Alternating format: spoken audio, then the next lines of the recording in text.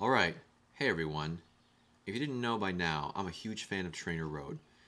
And what do you do when you're done with your base period, you're done with your build period, and you're done with your specialty period or specialty phase, and now you're racing, like me? What do you do? What do you do between now and the end of road season in, September? What races fill in the gaps? I'm sorry, what training rides fill in the gaps between races? I want to show you what I came up with for myself between now. It's currently May 20th, 2016, and about, let's see, mid-August. So what we're looking at right now is simply a Excel spreadsheet. The first thing I did was I filled in my races. What races are on my calendar, and what are they? Are they road races? Are they crits? Is it a Grand Fondo? Is it an Omnium? Is it a time trial?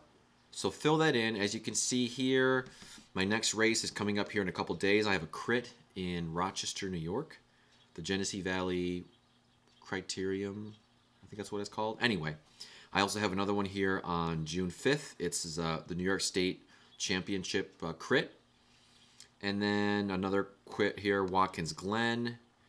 And then I have an Omnium here in, looks like early July. So, first step, fill in your races. Fill in your races and then work back from those races. Now, for example, let's go to the New York State crit. Let's skip this race on this Sunday for a minute and go to the race on June 5th.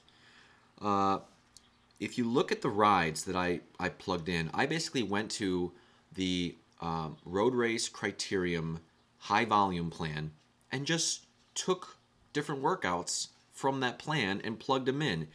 If you look at, let's see, the 26 here, isolation, that's off the high volume criterium plan. Buffalo, Black Giant, Hawksbill, West Vedette, Shining Rock, those are all off of the,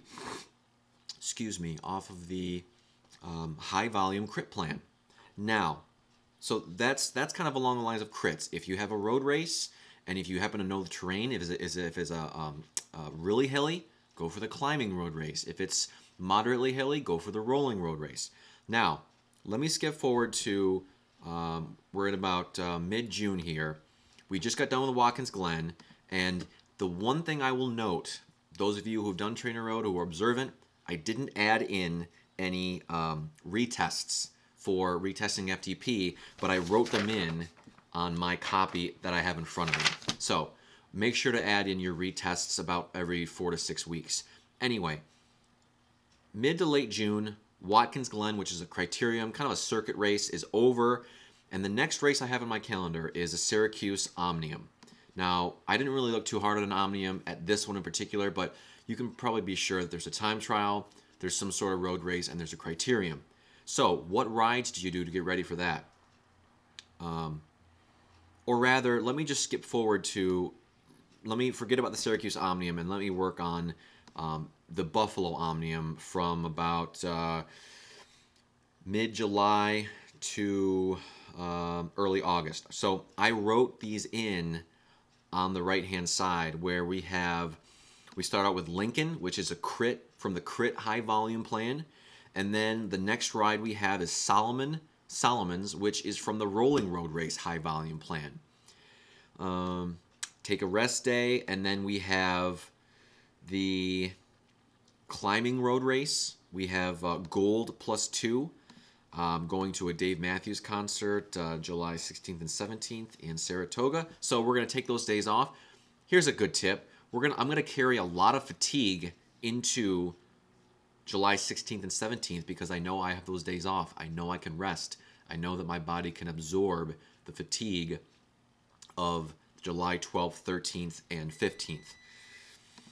Keep moving on. We have climbing road race, Charbdis, climbing road race. We have crit high volume, a couple rolling road races in there, climbing. So my point being is that if you know you have an Omnium coming up, take a few workouts from different plans and throw them in. Now, I know my body well enough, so I know I know my body well enough, and I've been doing TrainerRoad for long enough, so I know how much fatigue I can actually withstand and how many rest days I need. So about two 100 plus TSS rides in a row, I need a rest day, or at least a really easy active recovery day. So that's up to you. I hope this video helped. Reach out if you have any questions. I'm not an expert on TrainerRoad, but it's helped me out a lot. I feel great at this point in late May for the upcoming season. It's really doing wonders for me and my fitness. And also, if you're interested in trying out TrainerRoad, reach out to me. I always have a few 1 month free trials floating around, and I'm more than happy to give them to you. Reach out. My email's in the description. And yeah, guys, TrainerRoad, it's awesome. It'll make you a faster cyclist. I really, really love it. Let me know if you have any questions. Thanks so much.